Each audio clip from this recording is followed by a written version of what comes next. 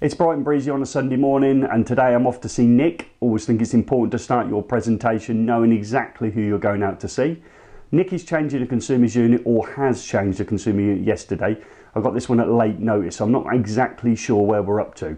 Either way, I'd expect to see his pre-test results before he changes consumer's unit, and then we're going to go through some of the tests after he's changed the consumer's unit. Perhaps I'll be checking to see if he's got the right torque settings on the terminations within the consumer's unit and everything was kosher before obviously the job is notified through his QS, or is he notifying himself through the council? Those are things that I'll find out when I'm on site. Let's go and see Nick on site. So just to get it clear, folks, if you're inviting me out in order to do an on-site assessment over the weekend, the minimum requirement for me is a bacon roll and a cup of tea. So we can see I'm being well looked after at this installation. So we can see as they're trying to get the bacon roll to me, which is fantastic news, that we've had a set of pre-test results before changing the consumer's unit. So we tested all the circuits before taking the consumer unit off. Any issues there that we would solve them before changing the consumer's unit. We can see we've got a calibrated test instrument, a long wandering lead, a proving unit, a voltage indicator, torque screwdriver, etc. So I'm still going to expect to see all the appropriate paperwork for the consumer unit change, even though on this visit we're looking at doing some of the tests and proving that we can carry out the tests and complete the paperwork. So as always, the consumer unit is in a position where you have to be a contortionist to get in to have a look at it. The cable's been in and out a few times as Nick's been practicing his testing, of which he's going to show me during this video presentation. But we've changed the distribution board. It's currently isolated at the main switch.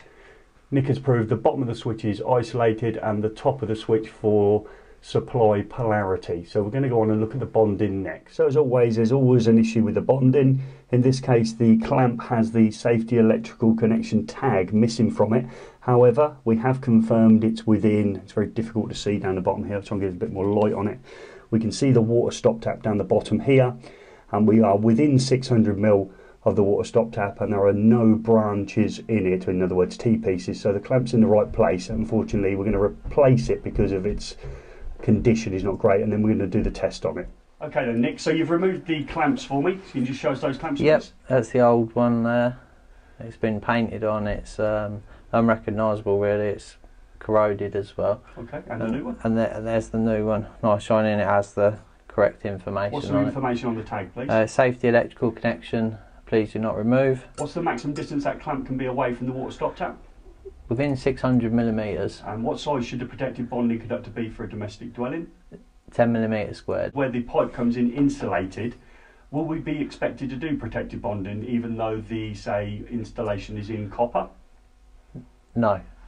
Under the 18th edition, well, it was in the 17th as such, but they're going to clarify in the 18th that we won't be doing protective bonding. Would we have to do protective bonding in this installation? Yes, we would. Why? Because we have a metallic pipe entering the building. Brilliant, okay, thank you. Before you removed that protective bonding clamp that was in poor condition, what was the distribution board like? What would you done in the distribution board for me, Nick? I'd isolated. Can you disconnect the protective bonding conductor with the supply energised? No. Okay, and we haven't done here, is that the case?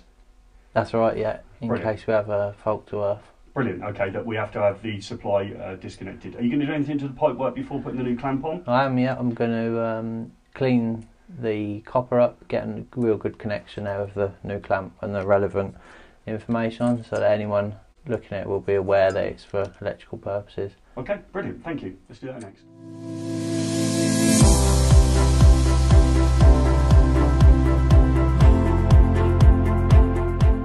So Nick has cleaned up both the pipes, so we're back to bright copper, as well as the cable itself. There's no point having all that corrosion and stroke paint all around the actual pipe itself. We want the best possible electrical connection before we put our clamp on. So Nick's replaced the clamp now, so we can clearly see safety electrical connection do not remove. It's secured against the copper pipe, and we're now going to measure the resistance of the protective bonding conductor for this and the gas. So what we've got here is the long lead is not required. We're in the room with the consumer's unit, so we've got the green lead from the Mega MFT going up to the disconnected protective bonding conductor for the water, and hopefully Nick's going to prove now that this reading is below what value again, Nick? I can't remember. 0.05. Let's see what it is then. Okay. On the actual clamp. Clamp itself got 0.02. Where else would I expect it to be tested to? And we're going to test the pipe to make sure actually connected. Brilliant. So it goes through the clamp and onto the pipe and got 0.02. You happy with that reading? I am, yeah. Shall we do the gas next? Yep. So we moved over to the gas now. We've had to remove the long wandering leads resistance before doing the test. So the long wandering leads connected at the protective bonding conductor in the consumer's unit, and we're now down at the gas meter itself. Reading again, maximum again for me, Nick. 0.05 ohms. Okay, let's see what we get this time now at the gas. Okay. On the clamp itself we get 0.03. good. On the pipe work.